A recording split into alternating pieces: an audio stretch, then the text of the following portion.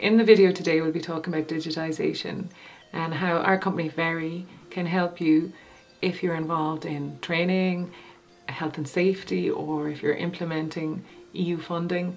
We can help you digitise your paperwork. So welcome to ProfileTree TV, and today we're joined by McSorley from Veri. You're the CEO of a very interesting company, so you would mind telling us a little bit about yourself and what Veri does? So at Veri we digitise compliance. So everybody that you probably know, whether they're involved in any type of health and safety, training, European funding, peace and reconciliation, the compliance paperwork is everybody's frustration and everybody's nightmare. So what we do is we take the paper away and digitise all of that data, giving you value in the mandatory work. Because previously you filled loads and loads of pieces of paper, they were stored in a room, sometimes you even had to pay for the storage, but nobody used any of the data. So we've basically converted that into something that you can win new contracts with because you've better governance. We've helped you cut your administration cost, obviously, and most importantly gives you the value of the data. My son and I were watching loads of James Bond movies over Christmas, and we were saying that there's one that's all about data, and it is really the new currency. So it's about giving your company that intelligence about what's happening from something that you had to do anyway, but you're just doing it in a better way. Incredible, actually, and you know, think of all the tenders and like sadly our country lives and breathes tenders, especially with the European Union here in Northern Ireland and Ireland. So the paperwork we have to track and keep this. And governance is nearly always the first question on every public sector anyway contract that you do. It's all about your governance, and so to have transparency in real time instead of a paper process that nobody can ever get to the end of, and it's just the nightmare. People end up spending their time at their desks doing paperwork rather than animating or training or doing what they're supposed to be doing. They end up shuffling pieces of paper around. So it's just a simple mobile app and a dashboard that allows you to visualise the data. Incredible, because actually there's one we just looked at, and we actually worked out that you'd probably need one person full-time dedicated to admin, and it does that much work. So amazing. So actually, so you take the data, what kind of data do you... Yeah, so it's the KPIs of a programme. So my background is quality. I've always been working in management, and I lived in Northern Ireland for 15 years. I'm from Kilkenny now and originally, but when I was in the north I was firstly a hotel manager, being in the park years ago. Then I worked in the Western Education Library Board as a hotel services manager, looking after all of the catering and the cleaning staff in Tyrone County Hospital. Then I went on to be the tourism officer in Dungannon Council. But again, I was always managing big groups of people, managing their training, managing their information. And when I moved to the south about 12 years ago, I ended up teaching in a school, and again it was a further education college, and the paperwork was colossal, and I was the quality manager. And this had been, you know, something that had followed me all the way through the hospitals and through the councils, and I thought when I moved to the south, I got some lovely contracts with the Oireachtas, the Ombudsman for Children's Office, but then we had the recession and everything fell away, and I was left with one big contract for unemployed people, and it was worth $500,000, so it was a really big contract. There was only 2 or 3 of us in the business, and we had to scale up. But again, as we scaled up, number one, there was more paperwork because we had loads of different locations, and we were trying to get the paperwork in from locations. And number two, I was trying to have transparency in what they were doing, because it had to be done in a specific way in order to comply. So I built a little, I got an innovation voucher. I know you can get them up in the north too. Built a little, thankfully because the contract was valuable, I was able to invest a bit of time and money into a solution for that specific project. And as soon as I showed it to some of my colleagues, they were going, oh my God, that would.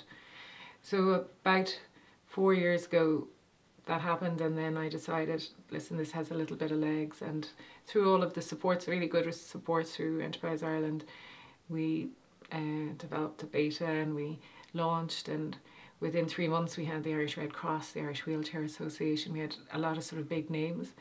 So we're 2 years in now, and we just came to Northern Ireland about 6 or 7 months ago with the Ignite programme in Ormo Baths. and I employed somebody after that program in September, and fantastically last week we just won our first piece program animation down in Oma. So, and it's a significant contract, so we're really pleased. And I'm happy because I used to live in Oma and I have so many friends here. I was in Oma for 15 years, so now I'm back to, so we have somebody working full time and I'm up and down very regularly now, so it's great. Incredible, actually. So you've been here, back home, up and down, so brilliant, and you're back here again today. So you're up visiting your team or your office up here today? Yeah, so we have Nolene working out in Northern Ireland, and we also have clients in Donegal and Letterkenny, so she looks after the Northern Ireland side of things. But I also have a son that's in Banbridge. He's a vet, so it's lovely. I can come and stay with my big baby son. And I find business in Northern Ireland brilliant because you know, I still have great network of friends and stuff, so I'm enjoying sort of revisiting all of that. And I have a team of about 7 down in Kilkenny, so there's about eight in total at the moment. So. Amazing. So when I hear your solution, I'm going, oh wow, yeah, definitely we need to find more about this. So no, sounds incredible. So you think businesses in general should be digitising their data? Yeah, I just think, you know, if you went into a restaurant 2 years ago and somebody took your order on an iPad, you'd have gone, oh my God, that's really, really progressive and this is really great. And nowadays, if you go into a restaurant and somebody doesn't have an iPad, you go, oh, this place hasn't caught up with the times. And I think business is going to go that way too. It just depends on the early adopters and the innovators and the people that are, you know, have the support and the sort of the support and management. It's ideal in something that's new. So if you have a new project to do, or if you have new, it's quite difficult to implement change, you know. So as we were chatting earlier on about institutions, you know, it's harder to bring it to institutions. We found the private sector are the first ones to adopt, but it's great to be now the contract we got with Northern Ireland is with the peace officer in Oma Council and Oma and Fermanagh. So we're delighted with that. Incredible, excellent. And I guess when I'm thinking of all this data and how many years we all have to store data, I'm thinking of GDPR as well. Yeah. So I mean, that's one of the biggest issues, because there was an awful lot of people that spent the last 6 months pulling their hair out about GDPR. But it's like any quality system. You talk about it and you think about it and you create policies, but who's going to actually implement? You know, you create this folder that sits in a press, or these boxes of paper that are, whereas with the digitisation, the implementation is transparent. It's either been done or it's not been done, because it's real-time information. So in terms of GDPR, you know, Michael O'Leary is very smart with Ryanair. When you get on the site, you have to look at his extras. And with our system, it's all very tiered. So people that they only see the information that's relevant to them, but they also have to sign off on their both their own, the protection of their own data, and if they are processing other people's data, the protection of other people's data. So these screens come at them rather than pieces of paper that they can either fill or not fill and give back or not give back. You know, there's a real-time implementation, so it's just a much better way of doing business. Amazing, and making sure that everything is actually done. You can probably see it so much quicker and no lost paper. And data visualization is so exciting now. Like, I'm a bit of a... my kids say that I can't program the Sky remote. How can I have a tech company, you know? But I do like being able to get things done. I'm a doer. And I just love to be able to visualize data, visualize how progression, and visualize real-time information rather than having to depend on anecdotal evidence, or, you know, every piece of evidence that you require, whether it's in a training environment or it's in a health and safety environment or it's in a funded program environment, that can all be taken a picture of, attached, and all of a sudden, instead of an email that has to be filed and downloaded and filed and nobody knows where that file is shared, it's all on one dashboard that's completely accessible, you know. Incredible. That's probably then training support then you can pull out, or training ideas and performance improvements business. Yeah, one of our main sort of USPs to me is the availability of the data analytics. So you can drill down into how the program went in terms of age profiles, gender profiles, regions, categories. You can look at a specific person that's animating or the program or training for you, or even on a building site. And we have built a construction product recently, so the mobile app will show you every worker and what their credentials are, so you know that you can't put that guy on the digger, or that guy isn't able to you know, go down that shaft because he doesn't have what's required. And these are the issues that occur. So to have that real-time data at your fingertips is amazing. You know? Incredible. Just thinking, yeah, exactly, site safety, and I know so many friends, and the stories I used to hear back in the day, but I can imagine walking around with your iPad or phone and you can check, make sure that everything is safe and secure. It's incredible. Yeah. Talk about benefit for the staff and for the company, the risk. Amazing. It's really the training quality system coming live and becoming at your fingertips, rather than in boxes in rooms that an auditor looks at once a year and normally get into trouble because there's big gaps in it. Yeah. So it's just getting the value out of that live data. Because you have to do it anyway, no matter what. I see, that's the point, and you're not paying more money. You're actually wasting huge amounts of, like you say, if you got on that program, you'd have to take on a full-time administrator. That administrator's just shuffling paper around rather than gathering vital information about the performance of the actual program, you know. And we can build the KPIs around, you know, attendance or assessment or deliverables, or because it's all very customizable, so you can just build out your KPIs of your training or of your program.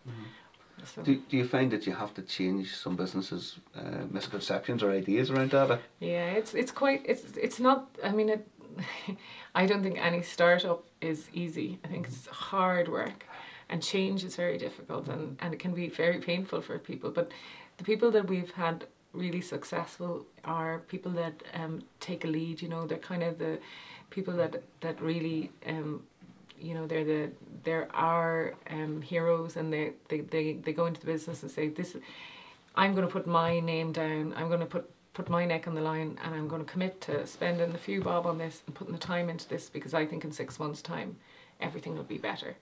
But the first month or two, you know, it's a risk you're taking to do it. But the only benefit that I see to us is that, just like in the analogy around the restaurant, this is coming to us. Nobody can say that it's not. We can't stay in paper. We're going to have to go there. So it's about being brave enough to take that first step if you are currently paper-based organisation. So and we go to training events here all the time, and you have to fill in the form at the end, and you wonder why you don't get that in email so it can be tracked. And totally. Our system does that. So if you had a training session for 50 people, the iPads are your check-in, and we have digital signatures. We actually got those through the an innovation voucher up in Northern Ireland. We only got those in the last 6 months through Northwest College. So so the digital signatures allow you to your GDPR, and then as the relationship with that client develops, you can ask them for their signature for anything you need to sign off on. So all of a sudden there's no more sign-ins and pieces of paper, and I think really, unless it's a legal document now, digital signatures are okay. The reason why I went ahead of this, I was in England and I hired a car. One of my kids was doing at an event, and I went over to see him, and I hired a car, and instead of signing the form at the car hire, they had an iPad, and I went, we need to do this. Yeah. And it wasn't that difficult a job to integrate that into our current platform, so now that's there as well, so it's really beneficial. I'm thinking as well the environmental saving of all the paper, like absolutely, it's incredible. We work a lot with students, and we would have a lot of placements over, you know, we've 7 or 8 full-time staff, but we'd always have 3 or 4 placements throughout the because I'm coming from a training background, and I love the energy that young people bring. But one of the students, her boyfriend was working in a company, and they were doing a full digitisation, a multinational, and she showed me the report, and you were talking about millions they were saving in just paper and storage. millions in paper and storage. So for every small business, if you, even my own business, I did a bit of a clean out the other day, and 2 wheelie bins full of paper, the cost of the wheelie bins, the cost of the storage, the cost of the paper, the cost of the printing. Handling it as well. Handling it and the time involved. I'll move to this pile and then no, I'll do that today and then I'll do that tomorrow and still sitting there, so. Incredible. And again with the data storage, and how long do you store the data for then? So we store the data dependent very much on the contract of the client. So an example is that we have our main client base in the south is a group of private sector providers that deliver to a £35 million annual contract, and they have to keep their data for 8 years. So we have, out of 25 companies, we have 8 of those companies, and so, but if the drivers behind our product are either legislation, contracts, anything that's mandatory, EU funding, and I did a number of accelerators, and I did some design thinking. We won Google Adopt a Startup, and then we were involved in the Ryan Academy Female High Flyers. But one of the things that that I learned was to think about what you're doing in the head of your client, and our clients are always we did this Lego exercise, and they asked me to do something with the Lego, and I built a big bulldog, a big watchdog. So it's all about the watchdogs, and that's the reason why some of these accelerators are good, because it makes you think outside of what you're actually trying to.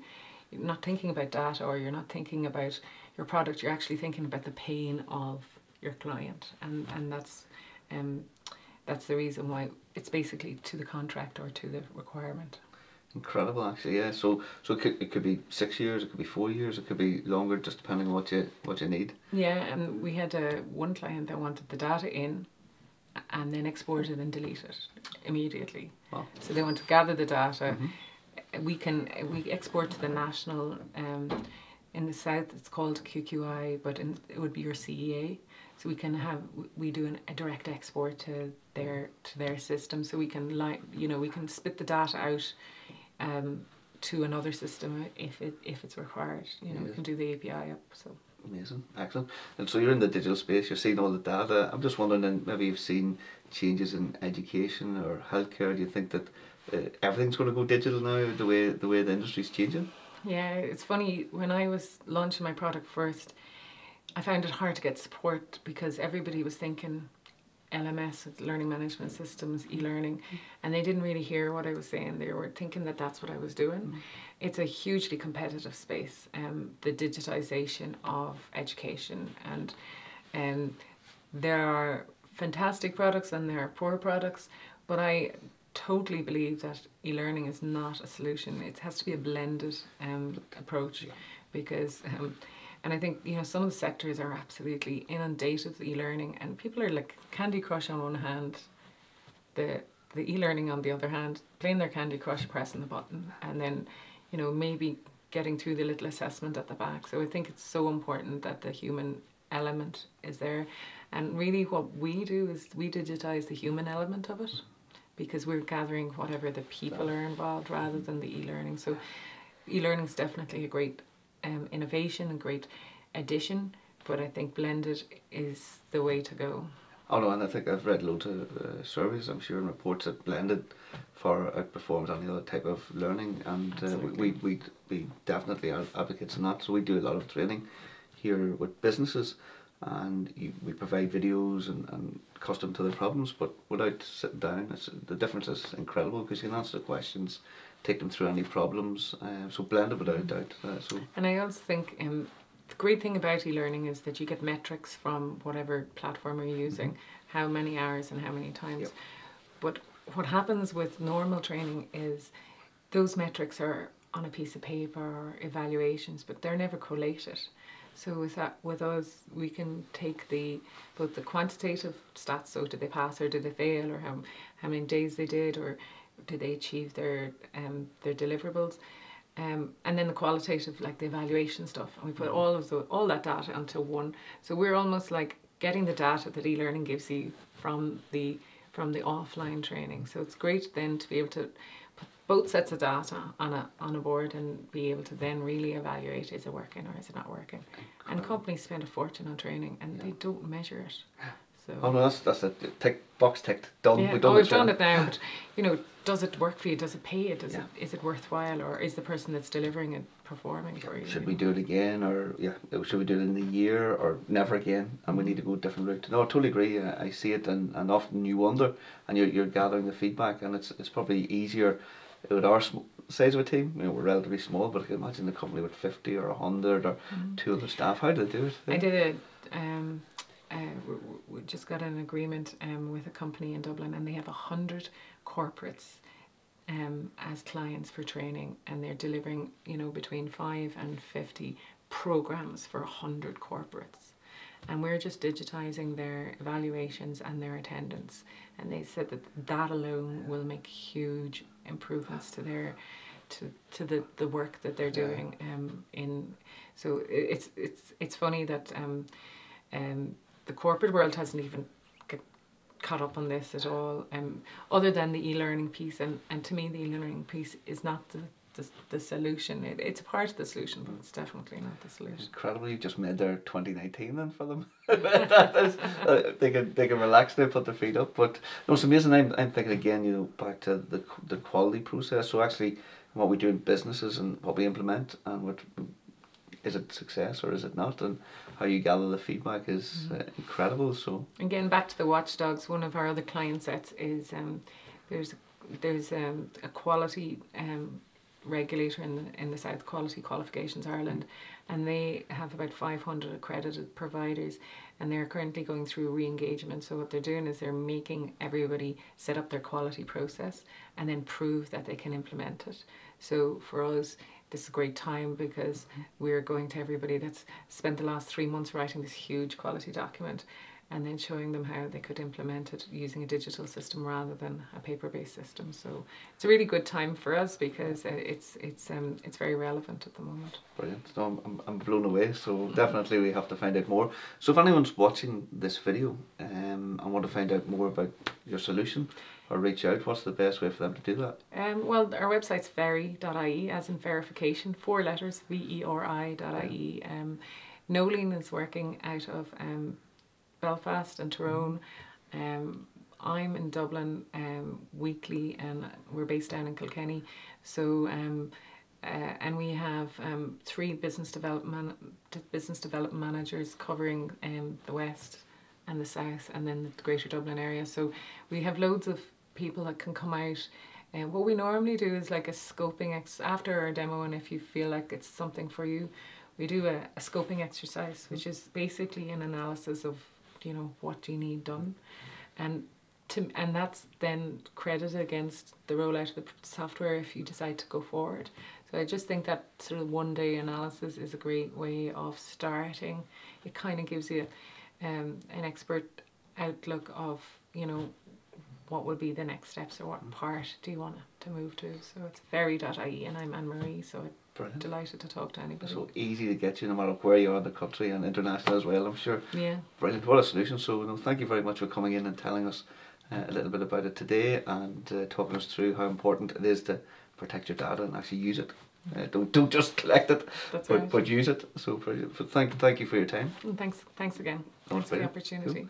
And thank you for watching. Hopefully you enjoyed our little video today. Please do check out the links below and visit the Veri team, and do say hello. If you are collecting data, are you actually using it? I'm going to have to think about that after the video here. And this is Kieran from ProfileTree. We're the content marketing agency based in Belfast at the Innovation Factory, and hopefully we'll see you in tomorrow's video. So thank you.